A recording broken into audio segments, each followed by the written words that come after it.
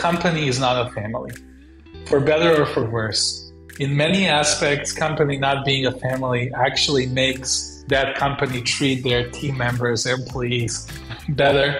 Because if you know, some families don't treat some of their members or many of their members nicely. So companies exist to be in a mission. Missions are critical. Missions are something that should be defined and be North Star, but company is not a family. Hey everyone, it is Angie Witkowski. This is the Bet on You program, and just by way of introduction, I'm the New York Times bestselling author of Spark, Bet on You, and Leading from the Front. I learned leadership in the United States Marine Corps, and what a journey it's been sharing these military-inspired leadership lessons with audiences all around the world. So, Bet on You podcast, I created this program because I wanted to give you out there the information, tools, and resources you needed to bet on yourself. How do you get more clear? How do you get more confident? How do you get more courageous? How do you live what I like to say is the American dream? I was on a podcast promoting Bet on You, and one of the interviewers, her name is Dana Perino, she's on the Fox News. She had me on her podcast, and she mentioned to me, and it stuck with me for quite some time, that there's nothing more American than risk-taking. That is what we as a nation are all about. And yet many of us have a hard time taking risks. So for this episode, I decided to feature an immigrant who came to our country 4 years ago and right now is building this really exciting business. It's a vegan honey that he is creating, and it is just fascinating. So the company is called MeliBio. The product is Melody Honey. And again, vegan honey, because he wants to save the world by saving bees and being very protective. Oh my gosh, it's so funny too. You start saying bee and you're like hive and you're like buzz, all these metaphors that are coming to mind that we could, and I probably will, be introducing into this podcast. But just thinking about his mission to save the bees and how that's driving the technology and all this innovation is so inspiring. So without further ado, I'm going to bring Darko Mandich to the conversation to share with us his story so we can gain inspiration to dream big and do. And then too, we get to hear all about his amazing company, what makes a culture work and what makes a partnership work. So here we go.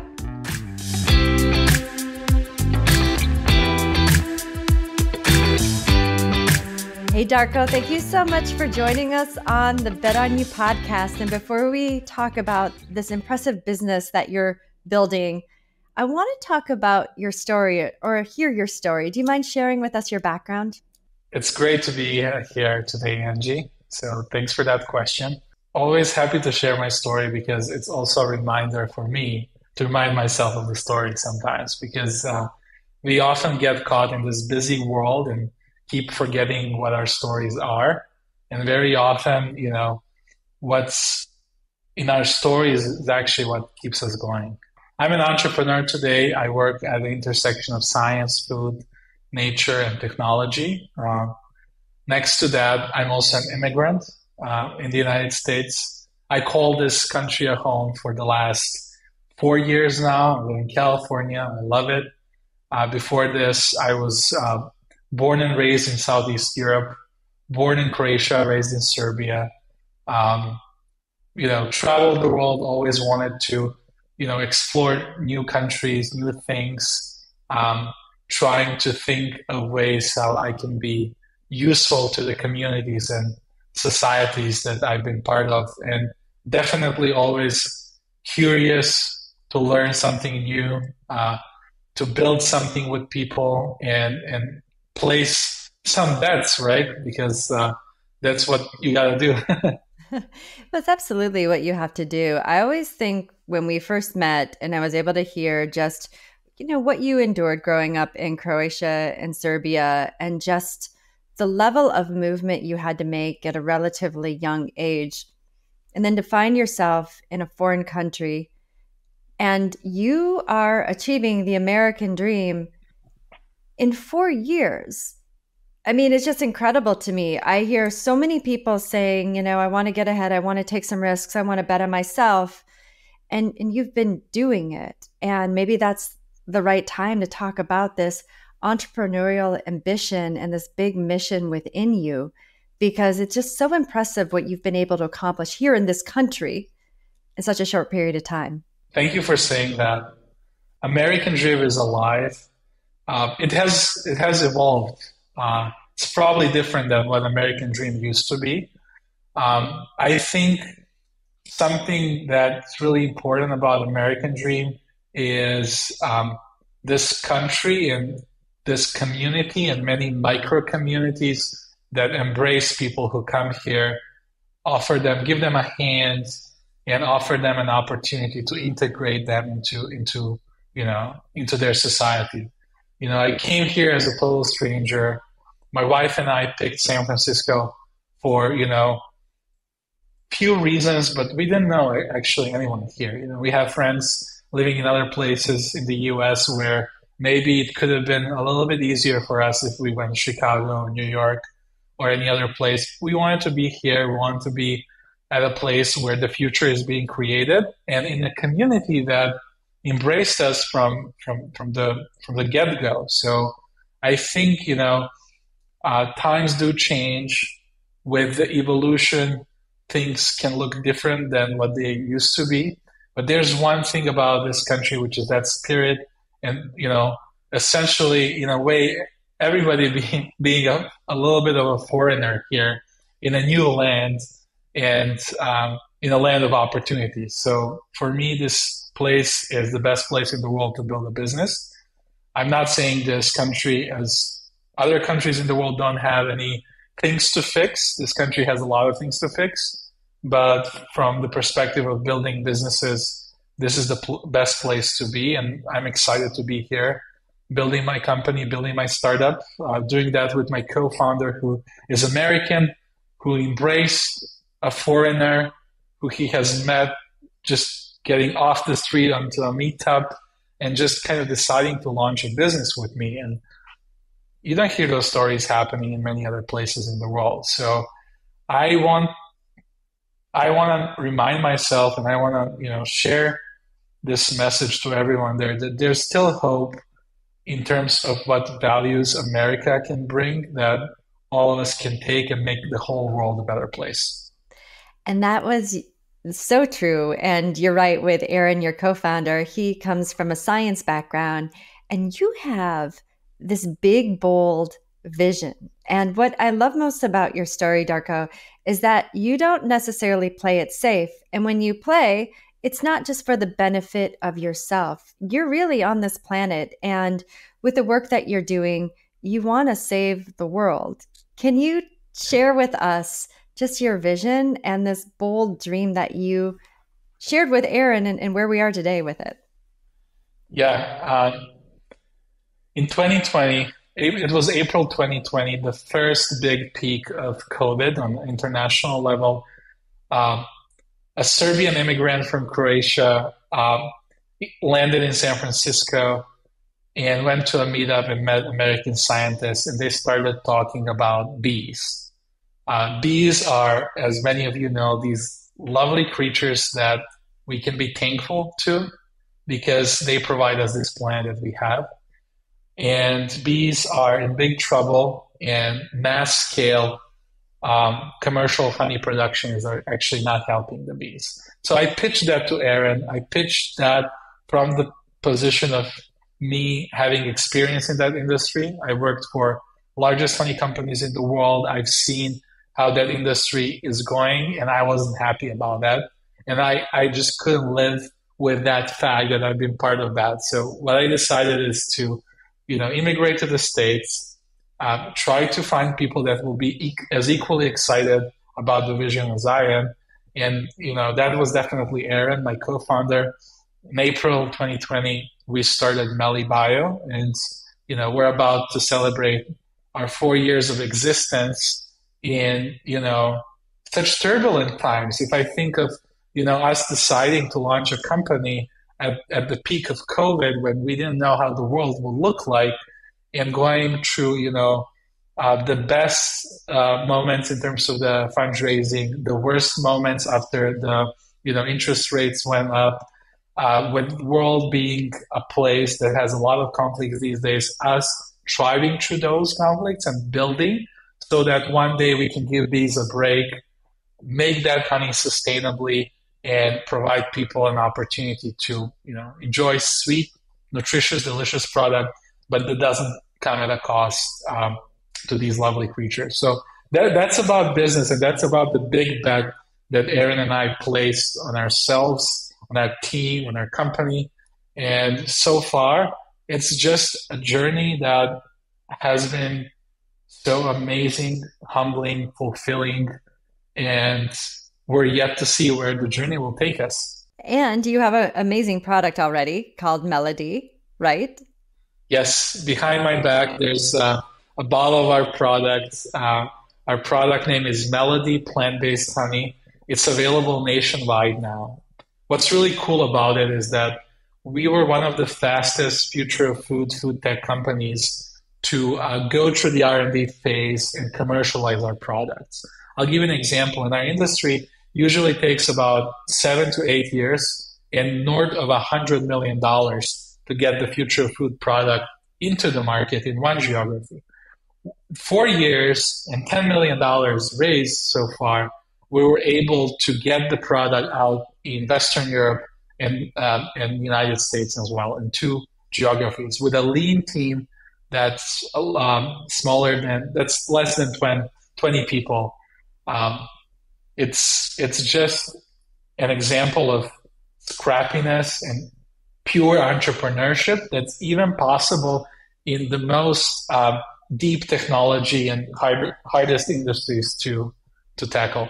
It's amazing. And you're 100% right, even to fundraise in the environment that is present right now. And yet you guys are doing it and you're crushing it. And when you're CEO of an organization, it's not just product that you're focused on and worried about. It's also culture. And that's one of the things that really has resonated with me as I learned more about your organization, the purposefulness that you're building your team. Can you talk a little bit about that?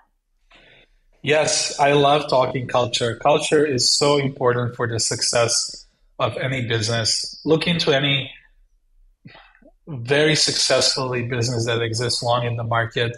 Just dig into it and you'll find amazing, consistent, and authentic culture that's being built. So in MeliBio, I always like to say that one of my key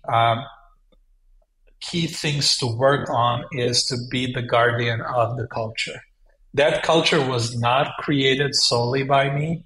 That culture was created in the work that Aaron and I did, and all of our team members, the team members who are here, the team members who contributed and are not here anymore with us in the company.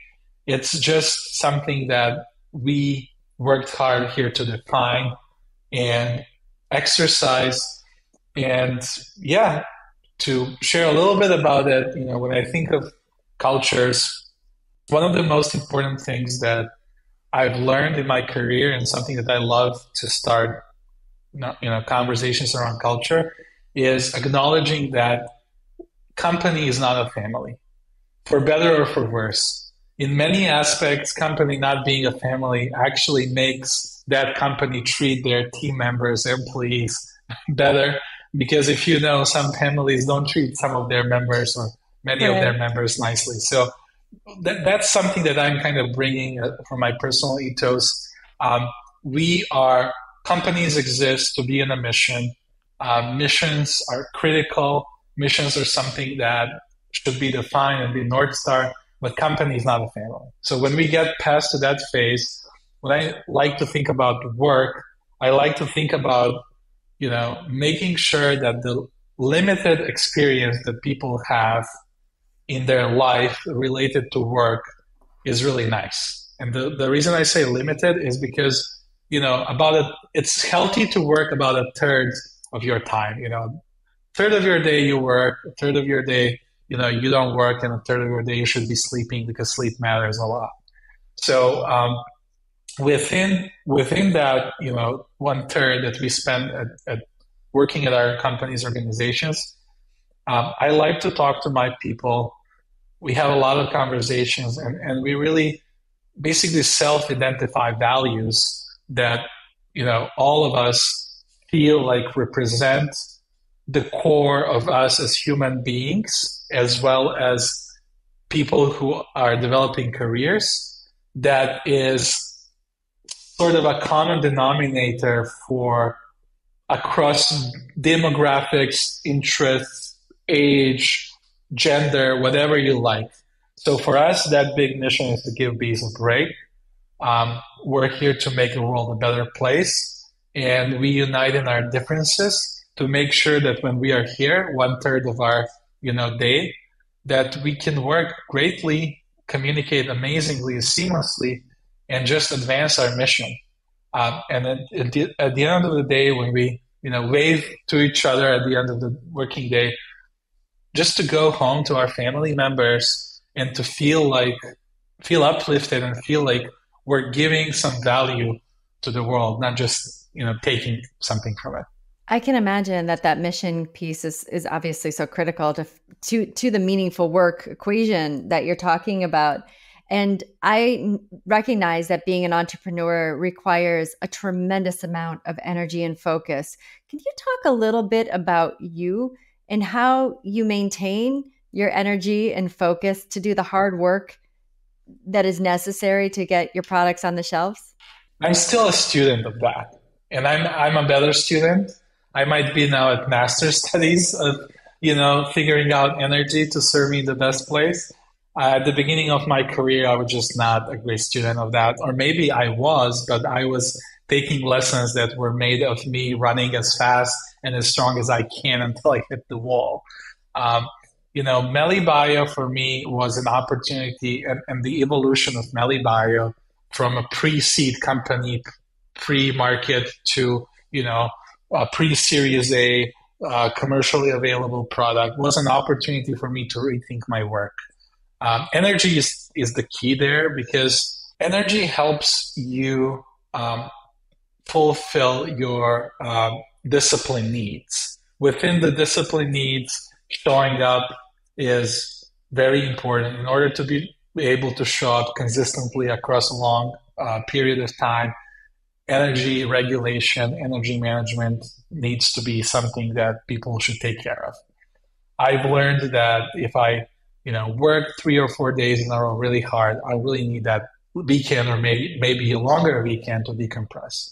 I also learned that there are people whose approach to work charges my energy in a good way. And there are also people whose approach to work actually takes away from my energy.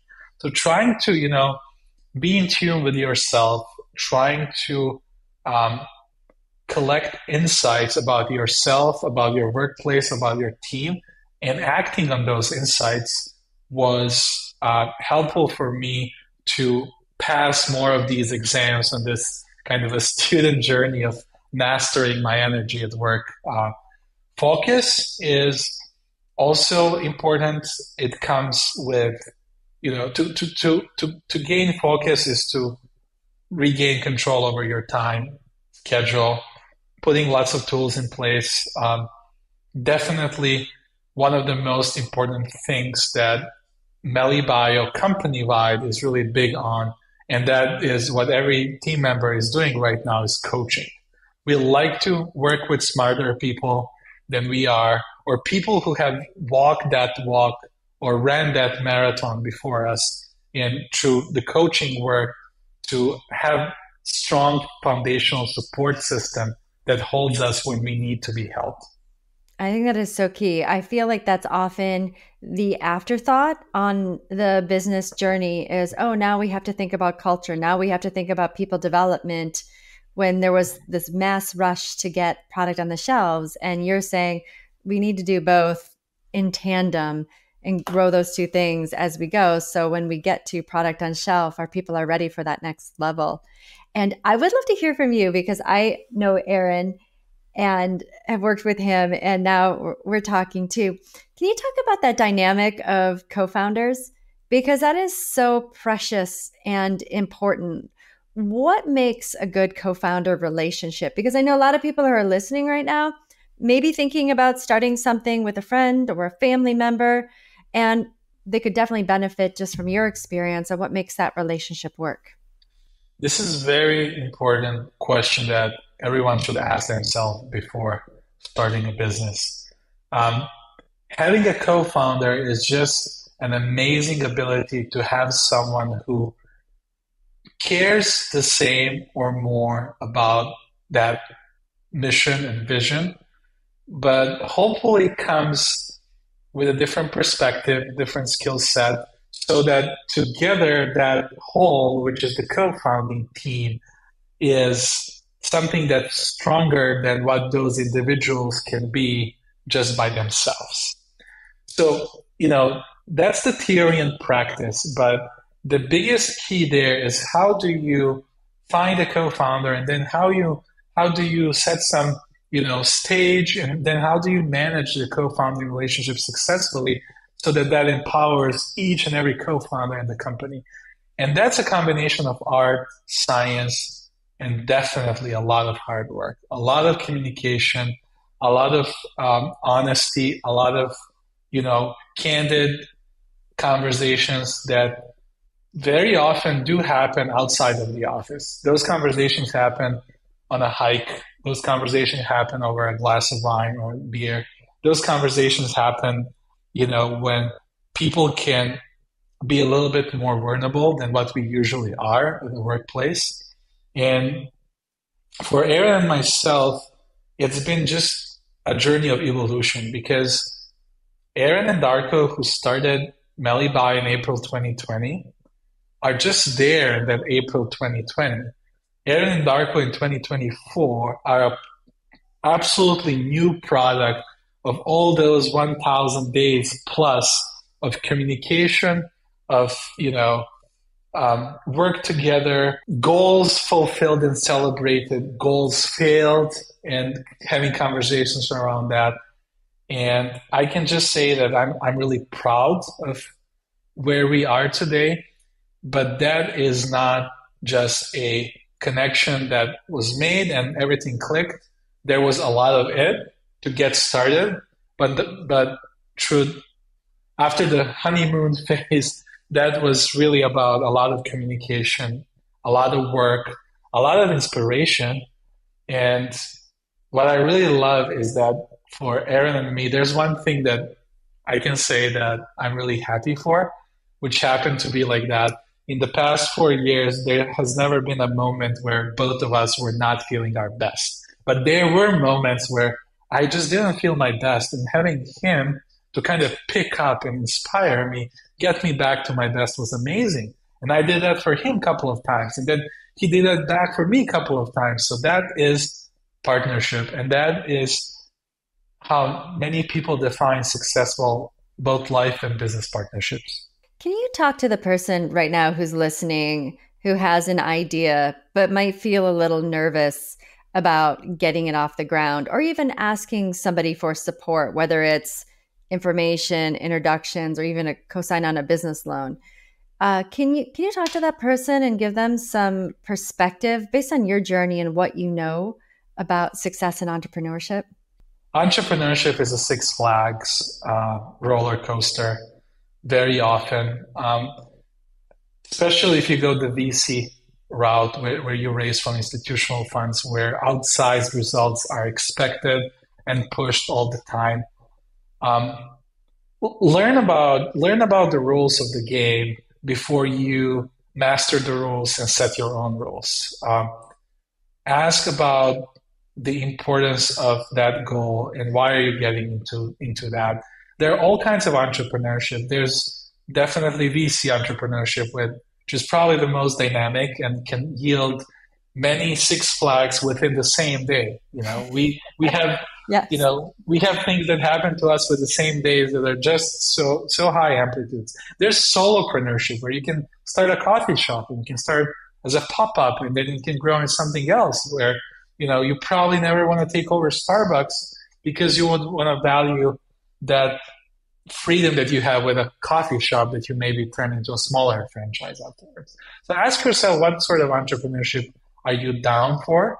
There's also entrepreneurship where you feel like you're part of some organization that's small, medium-sized, or big, but you feel like you want to take action and use that platform to change the world for a better place.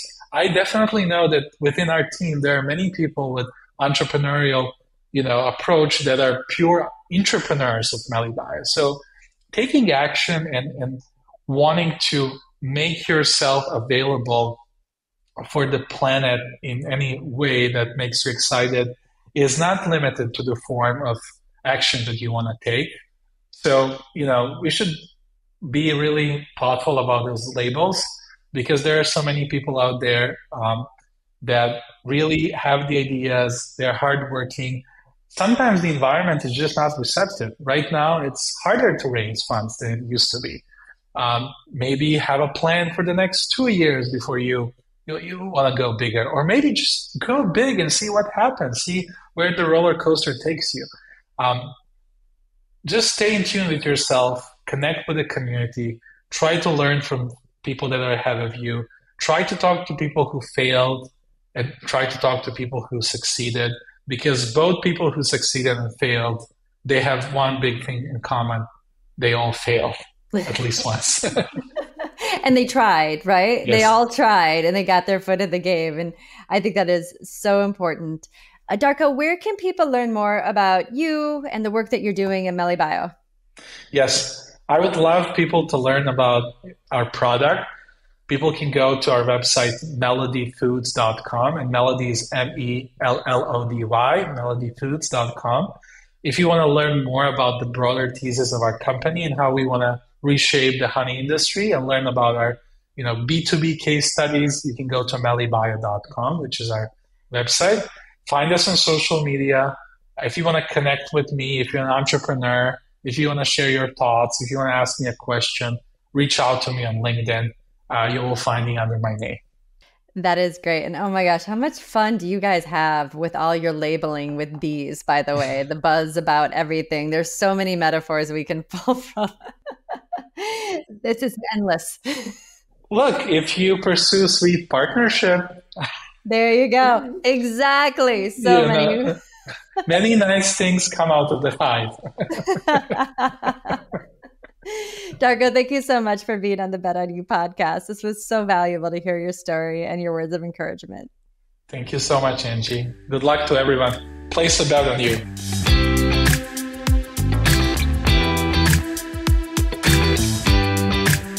Hey there, everyone. If you can't tell, I am super inspired by Darko and the work he's doing. And I want to talk about the 3 things I pulled from this conversation.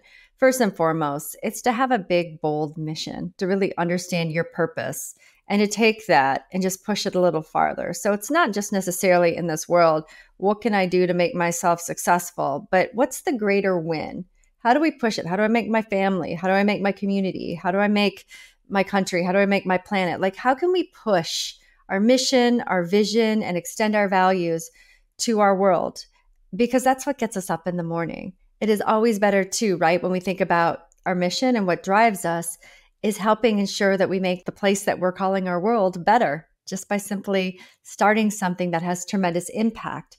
The second is I really loved his idea about uniting in difference and building a team. It is so easy, and you see this happen all the time, especially in middle school, right? When there's cliques and formations that we can't get access to, it's easy to not unite because of our differences. But there's something to be celebrated with me not being surrounded by people who are like me. I don't know if you feel that too, right? I know how I think, I know how I act, but there's so much learning and life enriching experiences just by being around diversity. So having a diversity of perspective on your team is so key. The third thing that I really valued hearing from the Darko conversation is about maintaining your energy. Time is finite, energy is infinite. Man, wouldn't we not love to have like the same level of energy all throughout the day? So as you think about yourself on this Bet on You journey, how are you managing your energy? How are you waking up refreshed? How are you feeling at 2:00 after you've put already a hard day's work in? What about 6:00? And if you find yourself wanting to crash on the couch, maybe it's time to do a check-in with yourself and get your energy back and really challenge and study and be that student, right, of your routine. Well, thank you again for being a part of this Bet on You podcast journey with me. Don't forget, this is the year of transformation, and I have a really great brand new e-course that I rolled out. It's called Now It's Time for You, How to Lead Your Career Transformation. And it is so rich of ways that you can take where you are right now, use your time, reflection, and effort to go where you really want to be.